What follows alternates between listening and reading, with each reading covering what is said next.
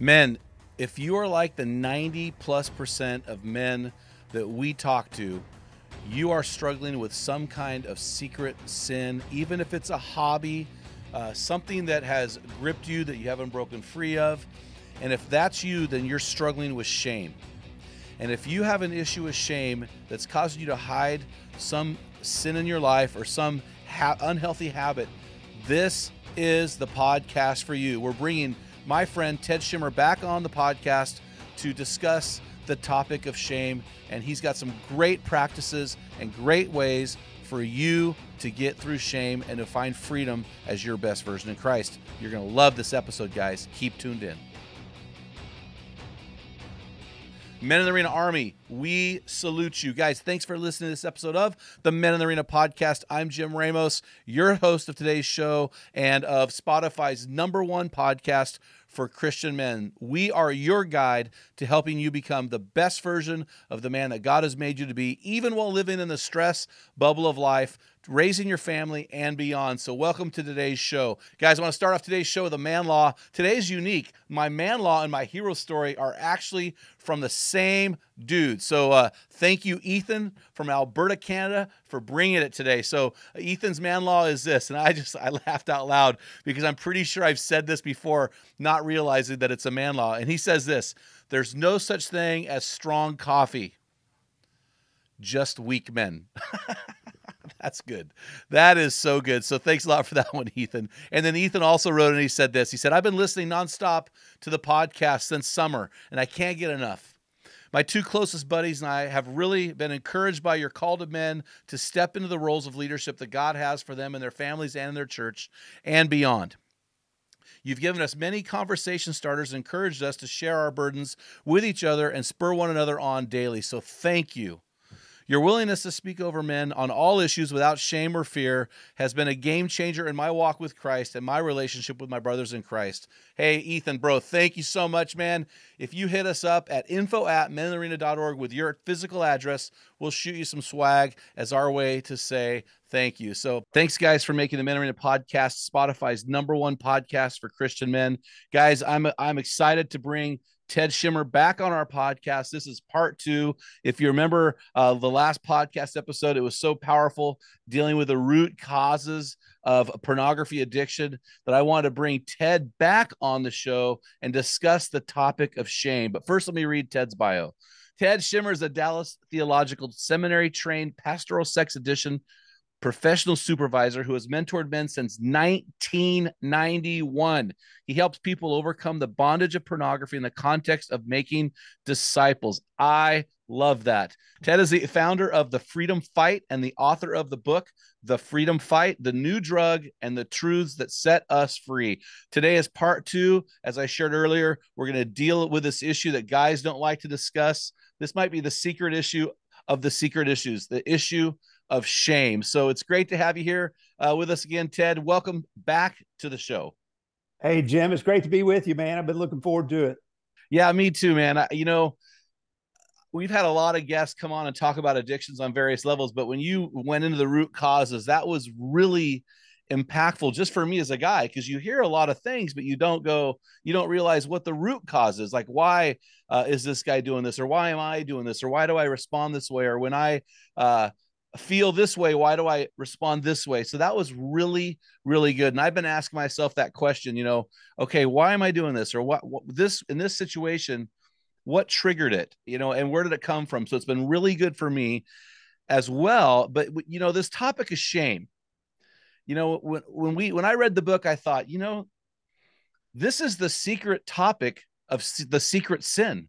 Guys don't want to talk about shame because when they talk about shame, they have to deal with the secret they're keeping, which is this addiction, whether it's chewing tobacco or alcoholism or smoking or pornography or whatever. And so I'm really excited to come on, have you on the show and discuss this issue of shame. Yeah, and you're right. It's a topic we don't like to discuss, because once you start getting into, hey, what are those secrets that I've swore I'm never going to tell anybody? And but the enemy definitely uses this topic, man, to keep men and women in the shadows and really from living the full life that God wants us to live. Yeah, and I want to be clear. So the book, your book, The Freedom Fight, which is it's an outstanding book. And I love this book. This book deals with sex addiction, but this topic really is for any addiction. Am I right? Oh yeah, absolutely. Well, and those root causes of addiction Yes. apply to any addiction. In shame is, man, one of those massive drivers. And really, what most addiction experts would say is, shame is typically the strongest of the drivers of addiction for whatever the addiction is going to be. Wow.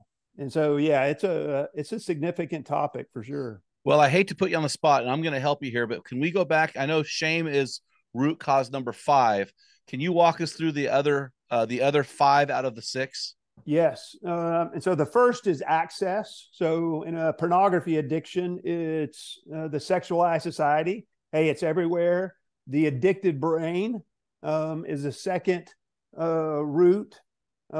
Isolation is the third. Negative emotions is the fourth, that people medicate their negative emotions instead of processing them. And then shame is the fifth, and trauma is the sixth root of addiction. Yeah, and I really appreciate it. You guys. If you haven't listened to the episode with Ted that we released about 3 weeks ago, maybe a month ago now, you need to go back.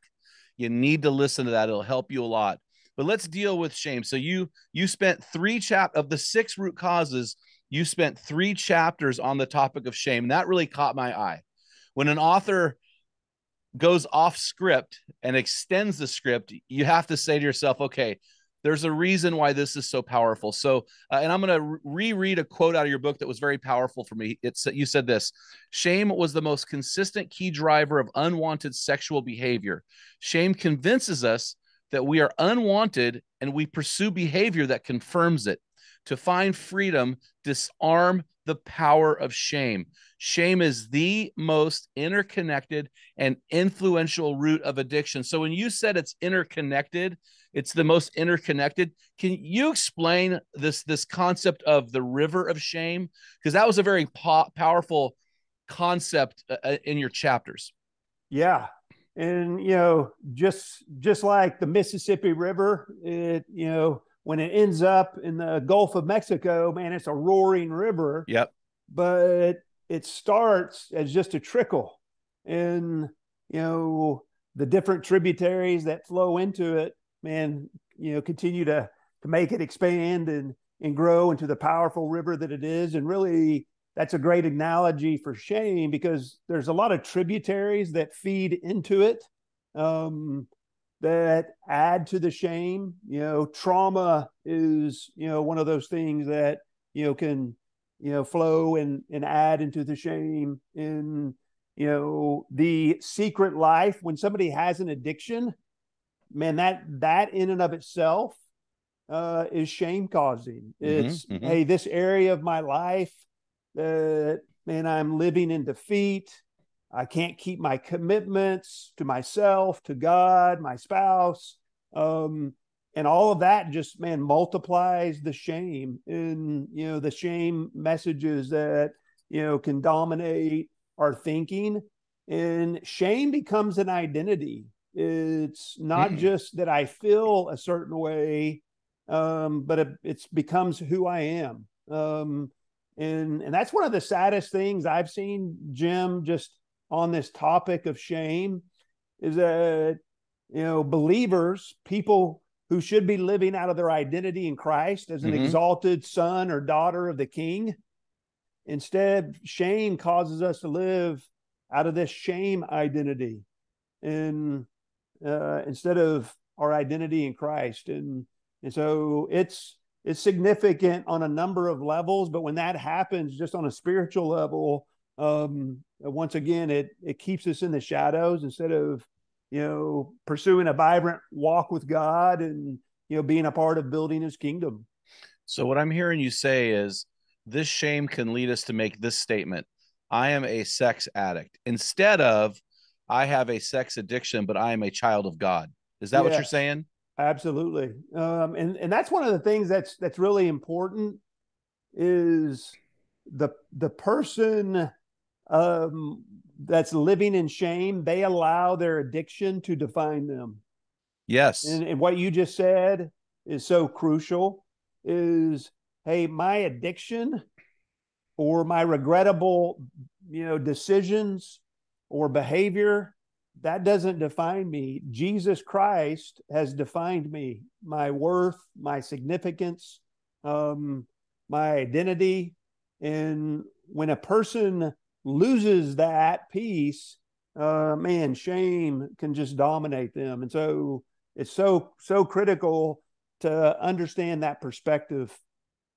Well, you know what's interesting, and I don't want to go down a rabbit trail here, so please don't let me. I'm the interviewer asking the guest to keep me on task.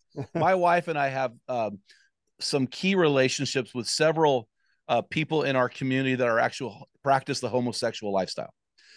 And so they say, I am a homosexual. And we say, you are not a homosexual. You're practicing a homosexual lifestyle. And the sad thing about this lifestyle is their whole identity is wrapped up in their sexuality.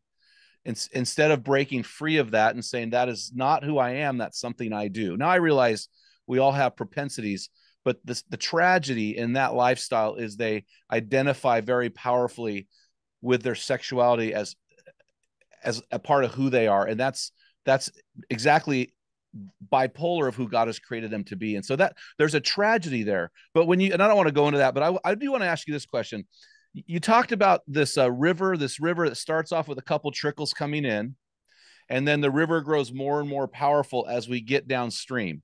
So in my brain, I thought, okay, is Ted saying then that if we don't address this issue of shame, the propensity of shame is to grow more and more powerful to our ruin if we don't deal with it? Because the propensity of shame, as these tributaries flow in, is to get more and more powerful and have more strength and more breadth and more width and more depth. Is that what you're saying?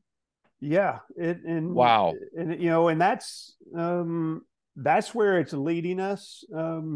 It's interesting when you look at shame's first mention in the Bible, right after Adam and Eve sinned, they hid from God and they hid from one another. And, if you think about, man, how important relationships are, one of the effects of shame is it keeps us in hiding. We start hiding from God. We start hiding from one another. And, man, we become isolated. And isolation, obviously that's related to one of the root drivers, but man, the power of shame to do that, and we see it in chapter 3 of Genesis. Man, the powerful effect of shame, that you think about something that can cause you in a perfect world, in a perfect relationship with God, you start hiding from him. Yes. From the one who can bring you fullness and joy. And then you start hiding, from the greatest gift he's giving you, your spouse, and just the close relationships. And so that's the diabolical and even demonic nature of shame. Man, it Wow. keeps us from those things that give us life. Well, it's interesting. You're going to appreciate this as an Arkansas Razorback linebacker. But when I was a sophomore in high school, I was playing varsity football, and the boys thought it'd be really funny to throw me out of the locker room buck naked. Man, and as soon as they threw me outside, Ted, there's a girl standing there. Man, I couldn't cover up and bend over. I was down here like this, and she's trying to get a peek, but when I look at Adam and Eve, we're the only creatures in all of the universe that God created in his image, and he created us to walk upright with our sex organs exposed. Now, we're the only creatures besides Bigfoot that does that, and so, so we're created to walk upright and exposed and on display and without shame. But shame causes us to hunch over and cover up. And that's I love what you said. It's the diabolical nature of shame. It's just I want to build a case against shame before we jump in here and crucify it. You know what I'm saying? Yeah. So, hey, so I want to jump back a little bit, and I want you to, in your book, you define shame. How would you for our listeners, define shame in a practical way.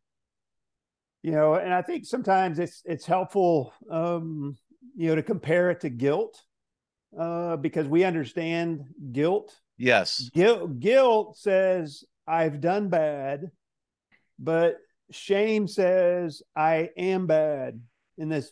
So there is a self-loathing at the core of shame. Guilt can be a good thing because, man, it shows us our sin and we can confess and repent and correct it. But shame, it condemns us, but it also doesn't give us hope.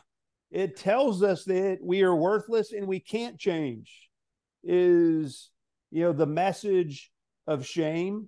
And so I think it's, really important, to recognize this. And I think most of your hearers, your listeners, can resonate, because a lot of times the shame messages are things that we repeat with negative self-talk. And it could be something that we recall that our dad told us, or somebody told us, or a coach told us, or, that, man, it was a shameful statement that we keep alive in our own minds, that, man, I knew I could never do this, or, man, I was always going to be worthless, or, man, I would never amount to anything, or, man, I'm always, a failure. Those are different forms of shame messages. And, again, there's a self-loathing, a self-hatred at the core of it. So what I'm hearing you say is, I'm hearing you go back to earlier in the podcast when you say where guilt is something that convicts us or shows us truth of our actions. Shame leads us to an identity crisis. Yeah. So it's going back to this identity, and I can't be free. Your book, The Freedom Fight. I can't be free in Christ if my identity says I'm these things that aren't about freedom in Christ, but they're about shaming myself and negative self-talk. Yep, exactly. Wow, that is so powerful. I really hope these guys are listening to this right now. These are guys that are covering up secrets, that are living in shame, that have a false identity wrapped around their life based on their actions, because this is a game changer, literally. Yeah. So how let's summarize this before we jump into some points here. How does shame keep us from finding freedom? Well, it keeps us from having hope. And, one of the things, related to shame, as an example, when a person has a shame identity, negative emotions, there's a lot of negative emotions that come from that. So as an example, man, if I'm in a meeting and I throw out an idea and, man, people don't like it, and they choose a different idea, somebody who's secure in who they are in Christ, it's not a big deal. But somebody with a shame identity, man, that can be crippling. Yes. And all of a sudden, what, should have been something, hey, oh yeah, dude, that was a better idea than mine.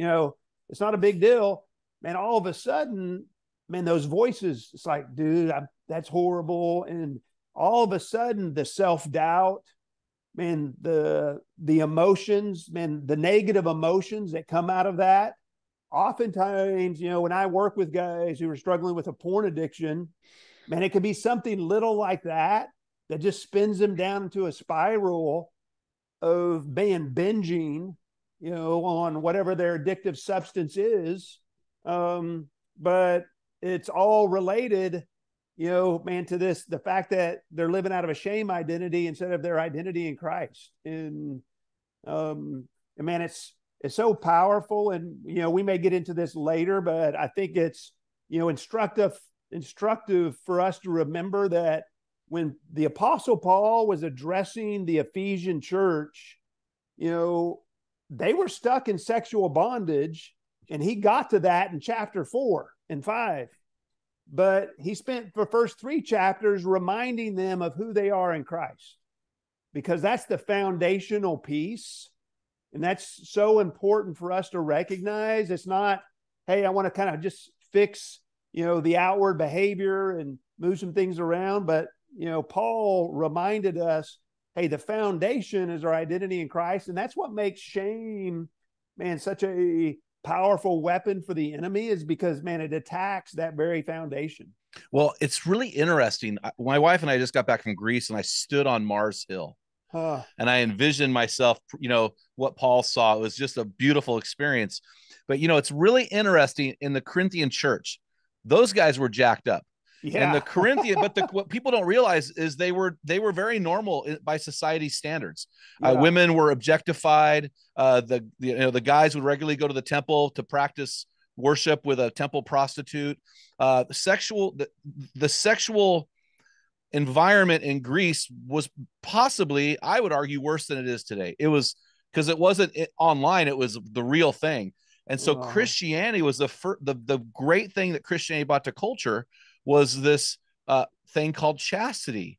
One wife, one woman. And so, but it's really interesting in Corinthians to me, because what you're saying is true. Here's this jacked up church with these jacked up guys. You got kids sleeping with their stepmom, and the first thing he does, he goes, "Hey, you're saints." Yeah. He calls them saints. Those first 4 chapters, I'm like, they're not saints, they're pathetic. But that's exactly. God speaking, right? God's saying, I see beyond your sin, and I see your guilt, but I see beyond your shame, and the blood of my son Jesus covers that. Because, flip over to Romans 8, there's no condemnation for those who are in Christ.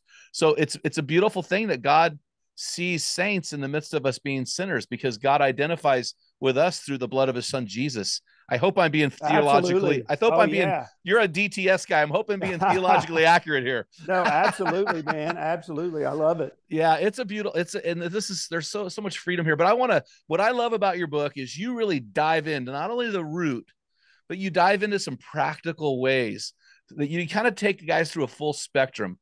And so I want to dive into some very practical ways that guys can overcome shame as directed in your book. And so on page 29, you walk men through 4 practices to defeat shame. And so these are actual things that guys can do. So I'm going to lay them out, and I'm going to let you explain them. Does that sound okay? Yep. Sounds good. Okay. So the first thing a guy can practice, and I got to rephrase that because we have more and more women listening to our show. I don't want to ignore them, because we have women listening to help their men. We have women listening to understand their men, and we have women listening, quite frankly, because they want help.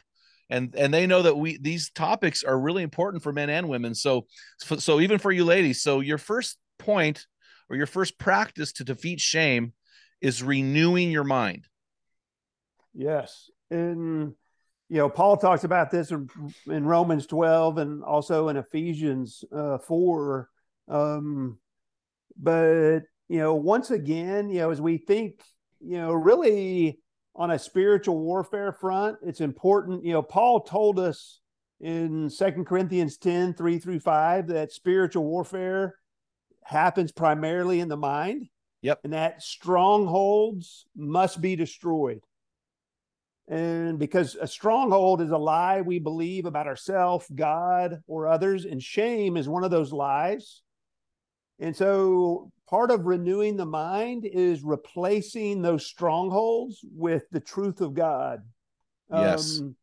And so as a practical example, man, the next time that negative self-talk comes up, Paul says in that passage, take every thought captive and make it obey Christ. And so, hey, when a thought comes up and said, man, you're worthless, you're a failure, you're never going to amount, man, God's disgusted with you, man, that's a lie. Yep. So it's taking those lies captive and renewing our mind with the truth and the different truth statements about that we are saints in Christ. We've been forgiven. We are justified. We are blameless and holy. That we have a future and a hope, that in Christ we are more than conquerors. And when we we don't just let those negative thoughts run through unchallenged, we take them captive. When Paul uses that word captive, it literally comes from the root word at spear point. It's like, man, when a thought comes across our mind, man, we're taking it at spear point. That's awesome. We're determining, hey, is this friend or foe? And man, if it's one of those negative self-talks, we gotta man, give that to God and replace it with the truth. And so that's a very practical thing. And I would encourage your listeners, man, start recording the negative self-talk, because there's probably 3 or 4 or 5 statements that in one form or another you repeat to yourself. Man, write those down. And then write the truth of God that destroys that.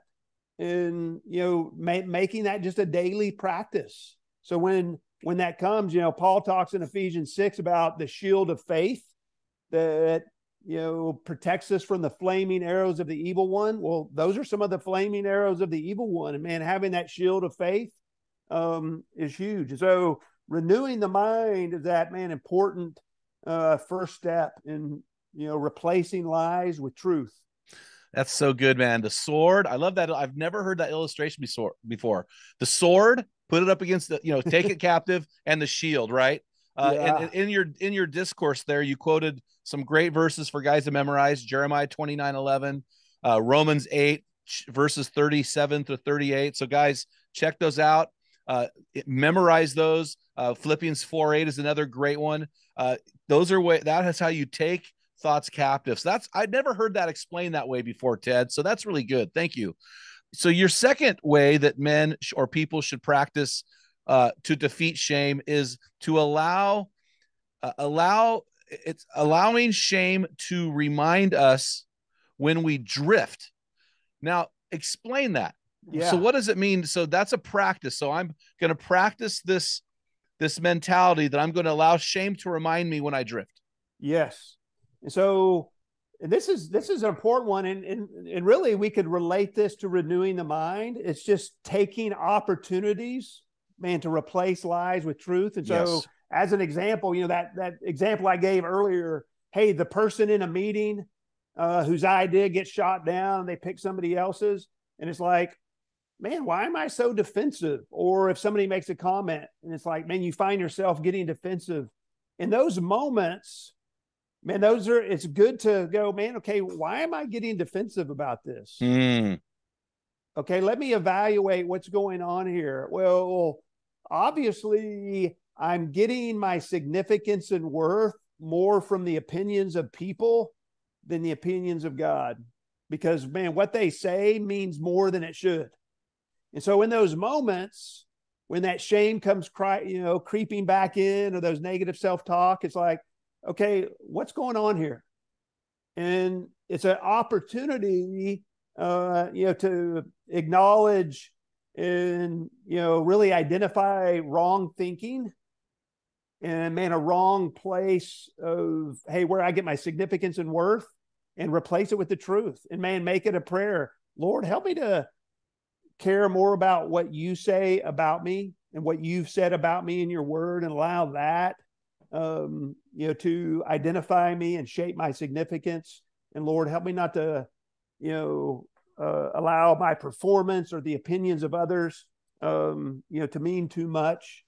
And so those are opportunities, again, to replace lies with truth and renew our minds. Well, in your book, when you address in detail the 6 root causes of an addiction, it's really neat because you lay it out. Here's the root, here's the lie, here's the truth. And so guys can go back and reread that, because that's exactly what you explained in the book. So that's really good. So when I experience shame, I have to go, okay, I have to identify it first, right?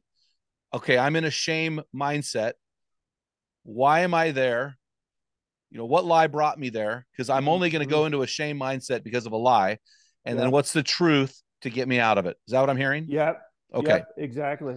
So then number 3 then is I number these out because my personality type could care less, but there are certain personality types, like you said 4. Where was you went to 2, from 2 to 4? They get all nervous. I want to help them to not get too anxiety ridden. So number 3 is to live our new identity by faith.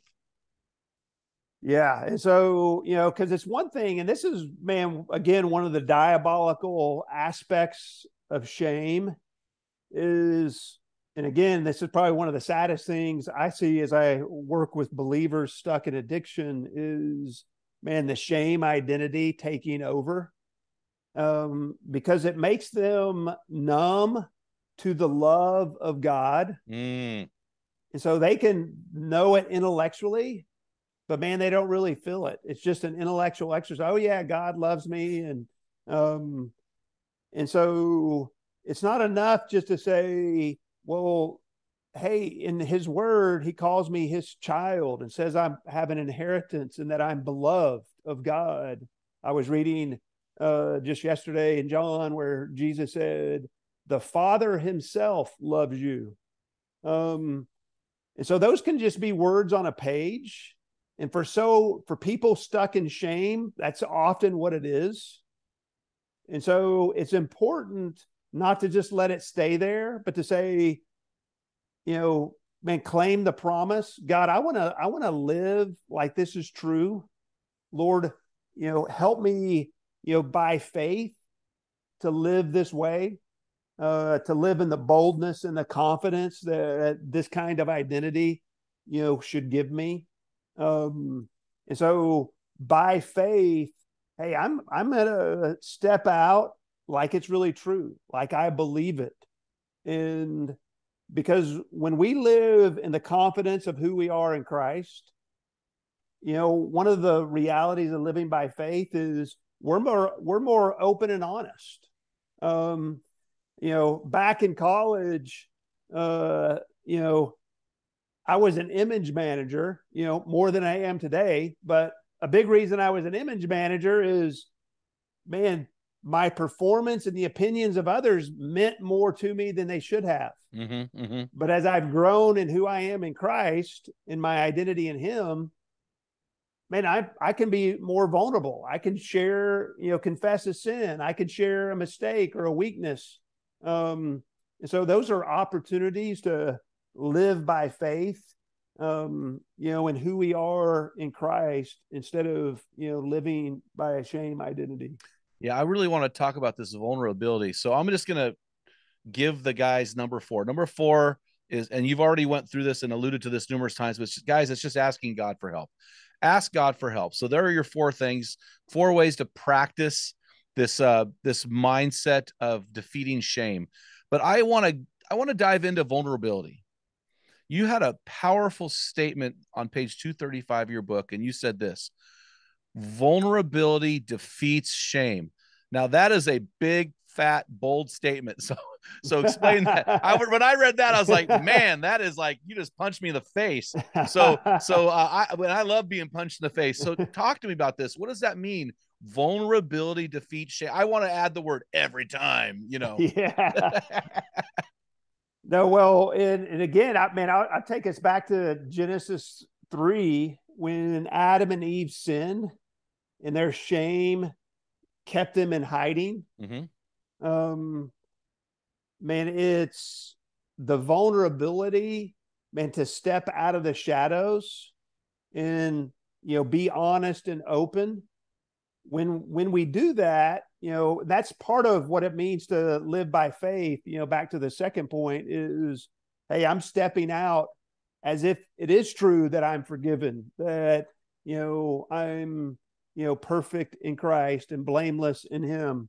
And so vulnerability is powerful because shame has kept us in hiding with the lie, man. If people really knew you, they would reject you. Yep. If people really knew your junk, man, they would reject you and wouldn't want to be around you. But what vulnerability does is it turns that on its head that, hey, and first of all, hey, I need to be vulnerable with God and then vulnerable with some trusted friends, and being honest and open. James 5:16 says, confess your sins to one another and pray for one another that you may be healed. And so that's a simple and yet powerful truth that when we confess, man, the scripture says that's what starts the healing process. Yes. That's where healing begins. when we get the sin out in the open, man, that's where healing begins. And so, it's so critical to practice vulnerability. And the Apostle Paul had a lot to say on that, which we can get into in a minute. But just on that topic, How often would you say shame is attached to a secret?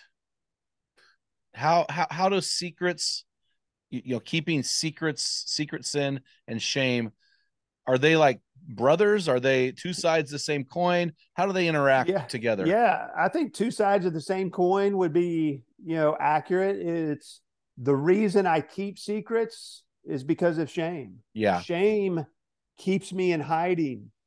And yet, man, just as James told us, it's when I bring that out into the open. Yep. That, man, healing starts. Alcoholics Anonymous, man, they have one of the mantras they have that I think, really captures this is, you are only as sick as your secrets. Yep. And so it's like, man, if I've got a secret, man, there's a sickness there, and I think, James 5:16 would, agree with that. And so just recognizing the need to bring it into the light. Paul talks about this in Ephesians 4, that we need to live in the light. And man, it's so critical, to defeat shame, because secrets and shame go hand in hand. Yeah, I appreciate that clarification, because I'm thinking, okay, the things that I have or hold as a secret, when those things occur, that is a shame. That is a shame response to a secret sin. Well, when that is confessed, it goes away.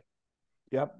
So that is very powerful. So let's talk about ways that guys can defeat the shame thing, ways they can practice, because I don't think this comes as naturally for men as women. Vulnerability. Yeah. So I think for men, they need a game script. You know what I mean? Yes. They need to, okay, what give me 5 plays that I can put in my playbook that can help me defeat shame with vulnerability. So you've got 5 cards in your deck. You've got 5 plays in your playbook here for guys. The first one, and this is on page 245 of your book. The first one, I'll just read them out and I'll let you explain them, is commit to living. This is so good, by the way. I laughed when I read this because I'm like, this is such a dumb moment for guys, but it's something that has to be said. Hey, man, commit to living in reality, bro. I added the bro part. Yeah. And I think that's, important. Whenever there's an addiction, shame causes us to deny, minimize, and rationalize, because we don't want to have to come face to face with the reality. And so recognizing, the scripture says, man, the heart is more deceitful than all else and is desperately sick. Who can understand it? Mm-hmm. That's our heart. Yep. And so, just recognizing that in our tendency to deny, minimize, and rationalize that, hey, if I'm going to walk in freedom, in my identity in Christ, I need to live in reality. And so being brutally honest, with our sin, the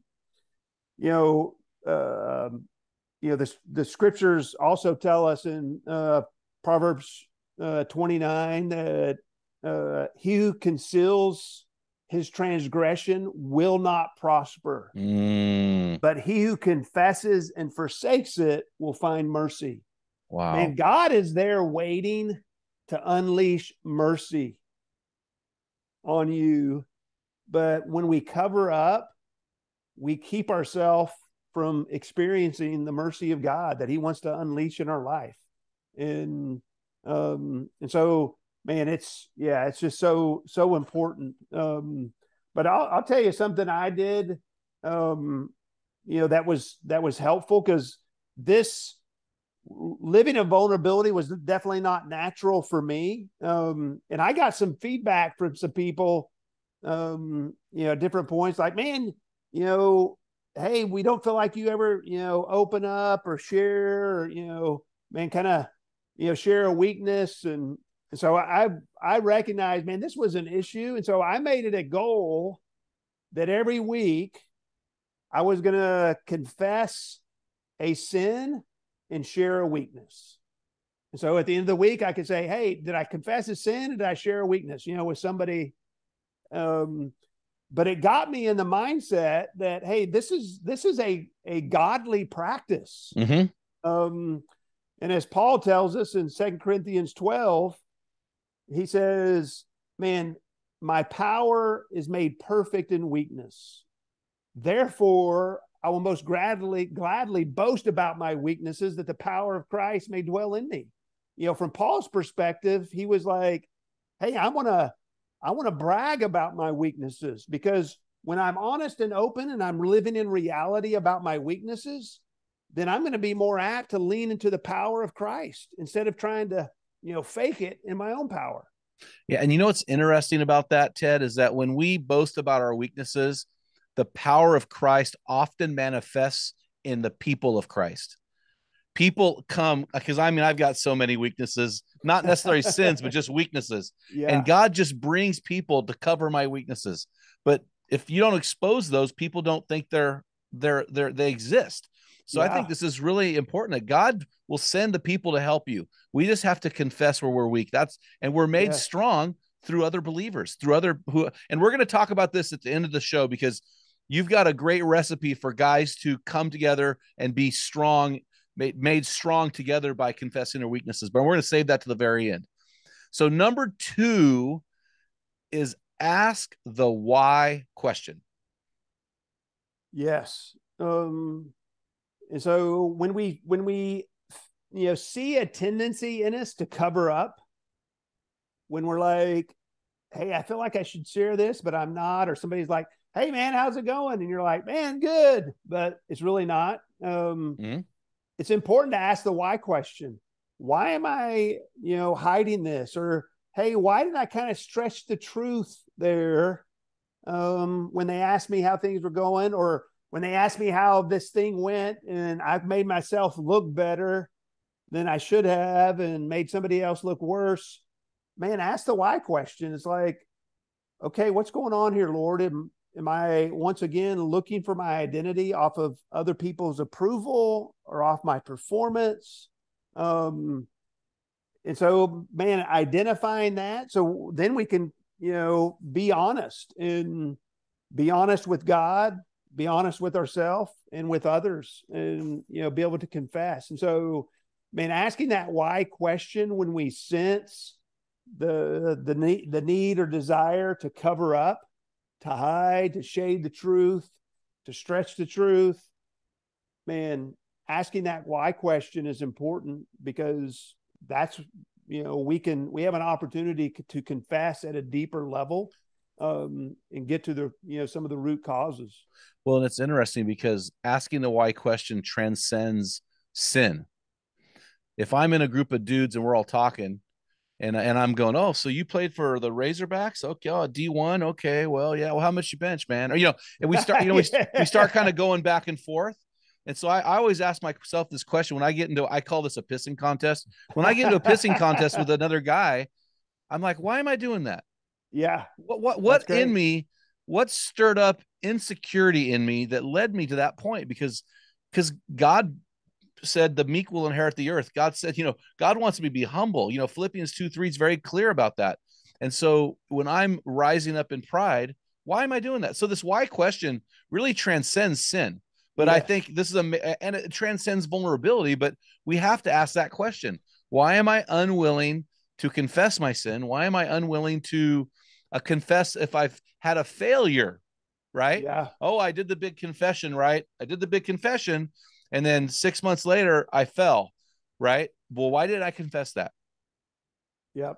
That's a powerful, that point 2 is very powerful. And I just don't want to walk away without guys realizing we got to ask that question. It's an easy question to ask. It's a hard question to answer. Yes, absolutely. So as these guys journey, they're turning the pages of this vulnerability playbook. Play number 3 is share your I'm gonna word it a little bit differently. Share your addiction story. Yeah. Yeah. And, for the guy who has an addiction, man, that's a powerful thing for you, but it's also powerful for those who hear it. Yes. Um, I don't know how many times I've, heard a guy's, pornography addiction story or even another addiction story, but it was somebody else's courage when they heard somebody's story and they, man, talked about, man, their failures in this area, but then, how they eventually found freedom. Man, it gave them the courage for themselves to step out and begin to share. So your addiction story is important for you, but don't underestimate how God's going to use that to spur other believers, other people on to also step out of the shadows. But it's a powerful thing. It's a step of faith. It's scary, but it's, man, an opportunity to step out and trust God. God, I'm going to be vulnerable. I'm going to share my weakness. I'm going to confess my sin because I trust you. Your word says you bring healing when that happens. And I'm going to trust that you're going to do that. So Ted, in the book, you talk about this throughout the book with pastors and Christian men. My digital marketing consultant for our ministry is a female, and she sees everything that happens on our social media platforms. She estimates that 80% of the men who are engaged in our tribe, and there's about 100,000 different men a week. Wow. So she estimates that 80% have either a porn addiction, a porn problem, or they're hobbyists with porn.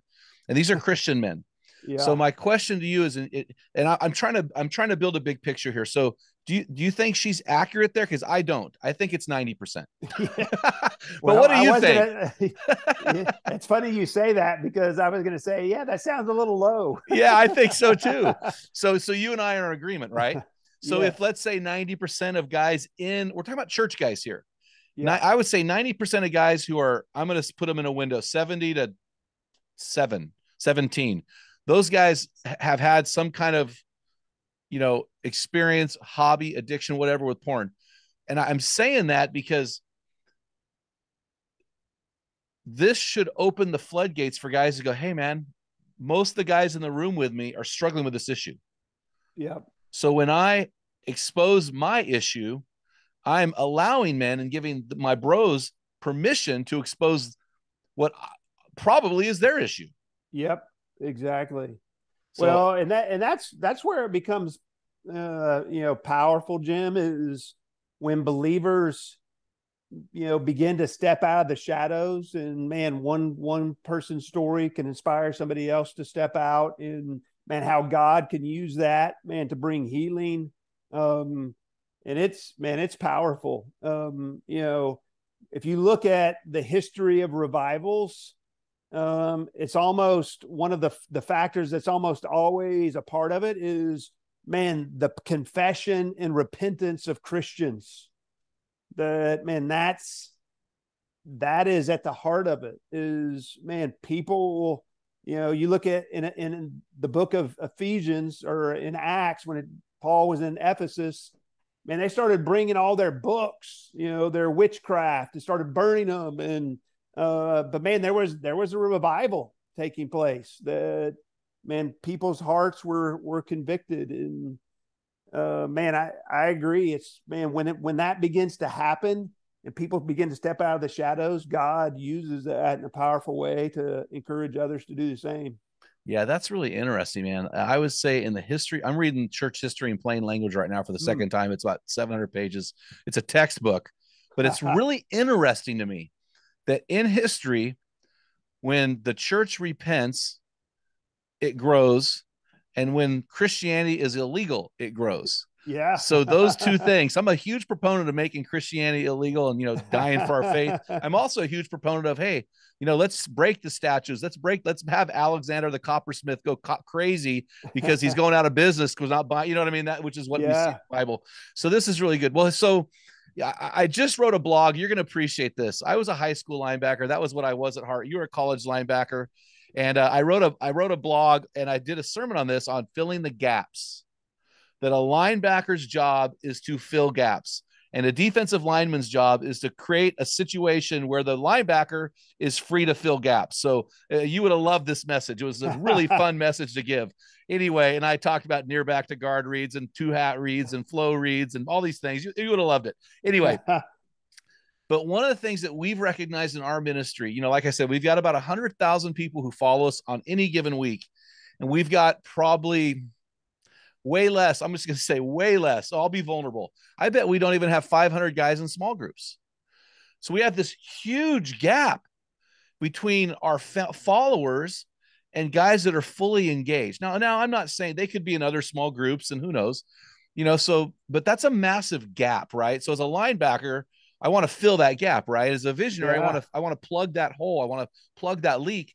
Your fourth point, and I'm teeing this up for you, man. I'm putting the ball on the tee, or I'm going to put the running back chest up with his numbers showing. How about that?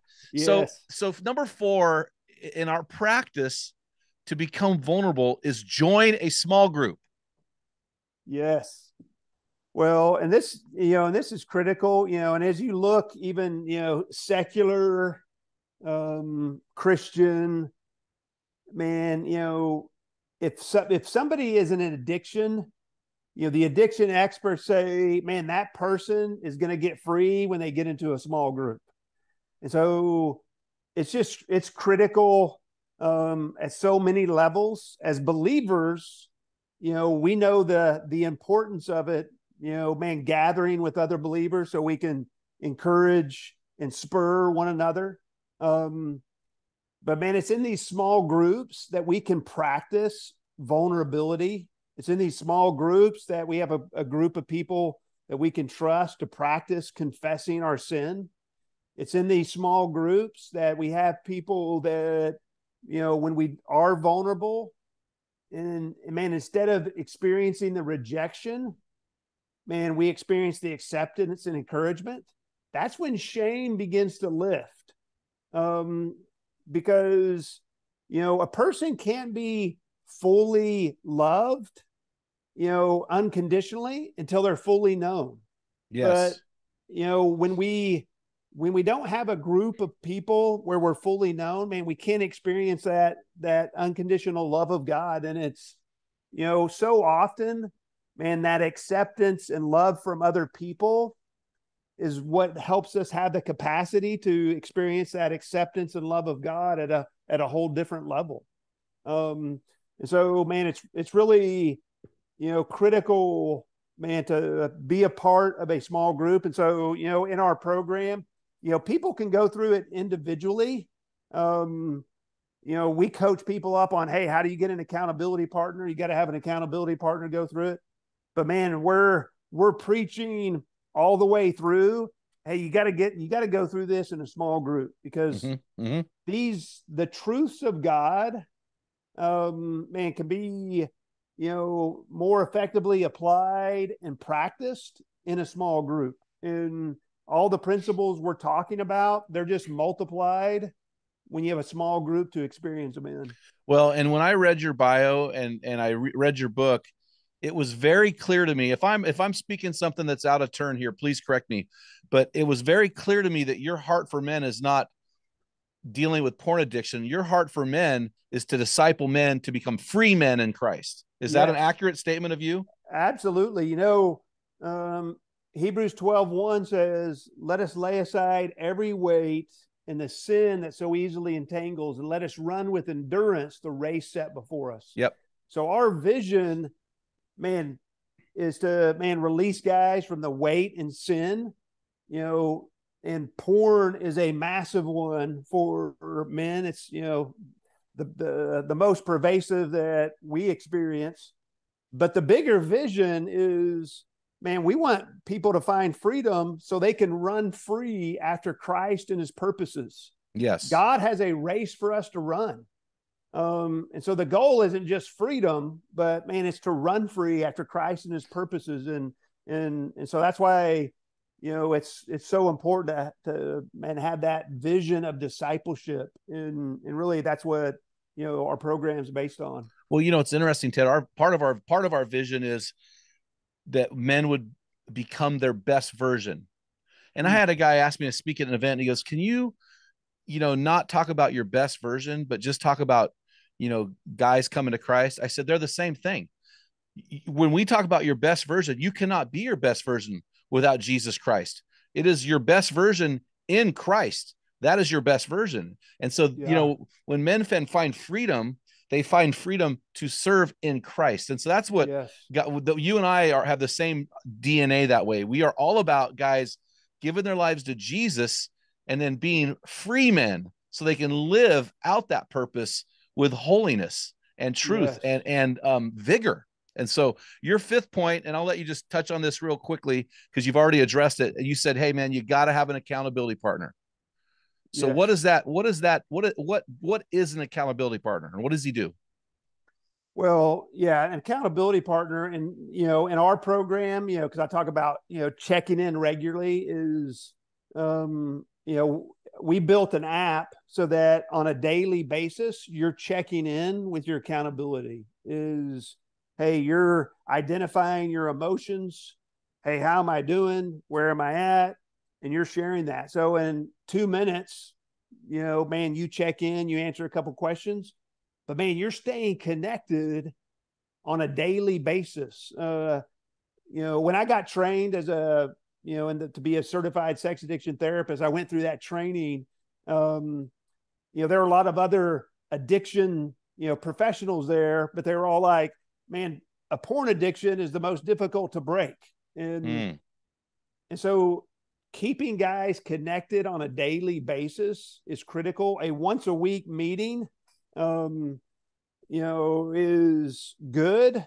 But for most guys, it's not enough. So for our 6-month program, man, we have guys that, man, use our app to check in on a daily basis. And I think I mentioned this before, man, we encourage guys, before you get into that more intense program, we have a 30-day challenge that, and is an opportunity, for, guys to begin just kind of processing some of these truths at a higher level. But we'll get into that in a minute.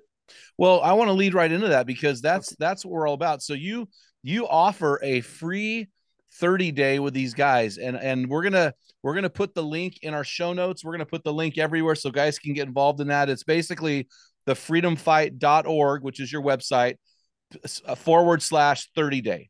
If they do that, they can get in and join this thing. So for 30 days, a guy can have a free trial of your program. How do you suggest that guy works through those 30 days? What's the most beneficial thing he can do? Yeah, well, and I would say this, and it's not just a free trial. I mean, it's a 30-day program, but our main program is also free. Well, I thought so. I thought you had said that last time. Okay. Yeah. So it's all free. And we have a pay it forward model. Hey, once you find freedom, man, we ask you to pay it forward for the next guy.